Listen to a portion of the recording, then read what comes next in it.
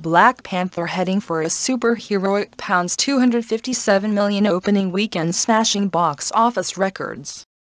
That number means that Black Panther, starring Chadwick Boseman and directed by Ryan Coogler, has doubled its original tracking in less than a month. The film, which carries an estimated $200 million production cost, had been tracking to bring in between an impressive $100 and $120 million, when first estimates emerged on January 25.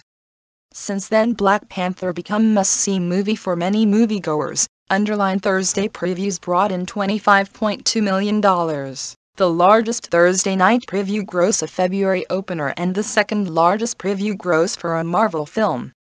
The film's estimated three-day gross of $192 £136 million is the highest debut ever for a February film and the fifth highest of all time. Combined with an estimated international debut $169 million from 69% of the international market, the estimated global debut stands at $361 million £257 through Sunday.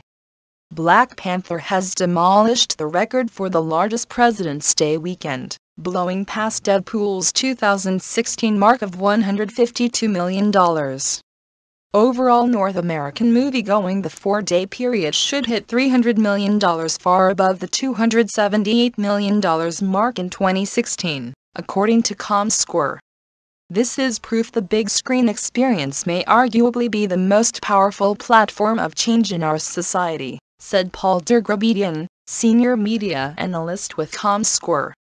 The emotional, communal, immersive and bigger-life theatrical experience has an impact that virtually no other medium can match.